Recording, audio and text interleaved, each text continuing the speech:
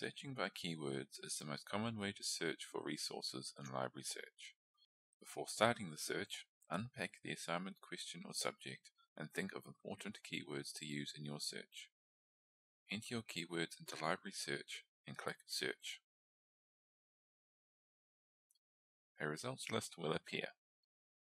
If there are too many results, narrow your search by using more keywords or using the filters.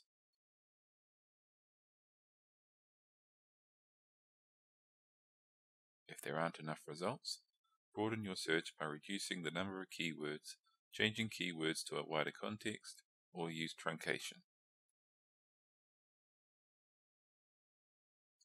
If the results aren't great with your first keywords, use phrase searching or other keywords from your list. Keyword searching is trial and error.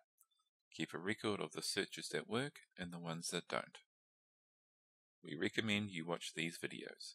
For more assistance, please contact the library.